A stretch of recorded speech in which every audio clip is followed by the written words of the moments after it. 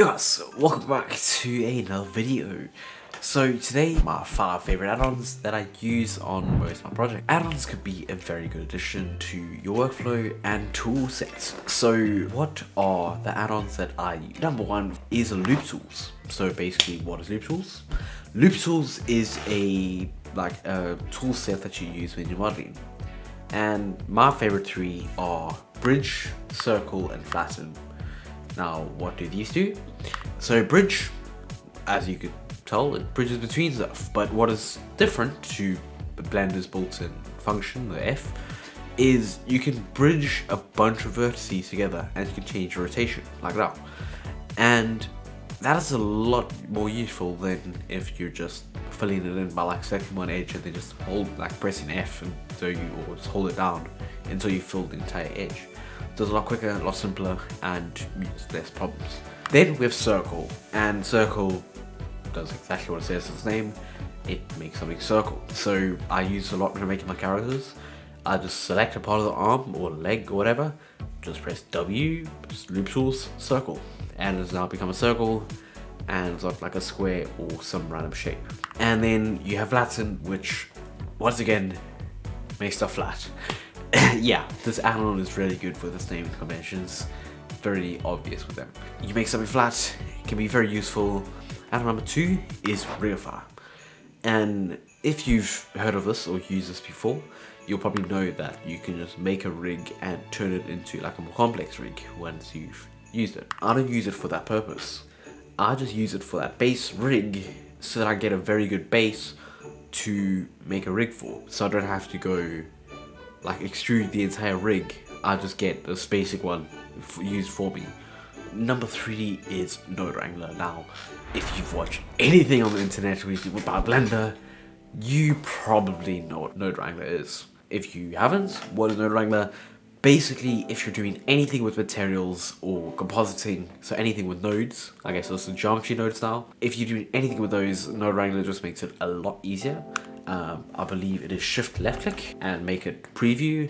You can remove stuff, Control T adds in a texture coordinate and a texture mapping node, and that is also very useful.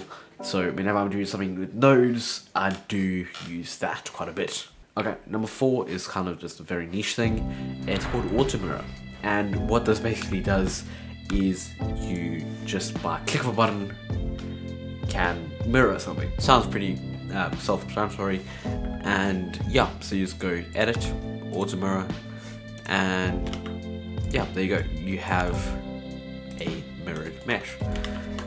So I just use this quite a bit more just for fun. And yeah, number 5 on the list is BlenderKit.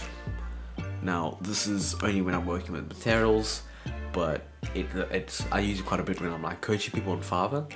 Is just because they use materials more. So if they need some realistic materials, as of Blender 3.0 and higher, you can see you have to download it from their website. But if you had it from before, then you can just download BlenderKit directly from the add-on on this page. Yeah, and then you can just search, and it will pop up with materials or models or whatever. It has made my computer crash, but yeah. And then you drag it onto your model, and there you go, you have a material ready. You don't have to go spending 5 hours searching the internet to find a actual texture that works for you, and setting it up as well, so that's going to be quite a pain. And yeah, it's really helpful, especially when I'm doing coaching, because I don't want to spend 5 minutes, 10 minutes just setting up a material to get a simple render and do that for every material. So yeah, I just found that one pretty useful, and I don't know if you do too. A quick little bonus one for anyone that is a YouTuber is Screen Coxies, or what's this known, Jayanam, I think that's what I say his name. He's another YouTuber. He made his own add-on called Shortcut VUR, which is basically, you probably see me use it in my videos. It's basically just to show what buttons you click. So you just click start Shortcut VUR, and then you can change whether it's on the left or the right, and you can change the offset, the color, the buttons, and it's just very useful because you don't get those comments like, oh, at this specific time, what button did you press? I don't know. Like, it was Control R to add a YouTube.